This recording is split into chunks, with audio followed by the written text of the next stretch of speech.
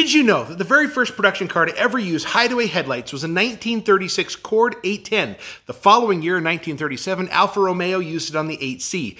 Then, GM designer Harley Early used them in 1938 on the Buick Y-Job. He created an eyelid-style Hideaway headlight. Then, the next production car that really had Hideaway headlights was the 63 Corvette. Buick, when they designed the Riviera, they wanted to have the clamshell Hideaway headlights from the very beginning. But GM execs didn't want to overshadow the Corvette, and Buick pushed off the clamshells on the Riviera until 1965, where they became a one-year-only clamshell-style arrangement. Kind of a shame. The 1965 Buick Riviera is one of the most beautiful cars on the road.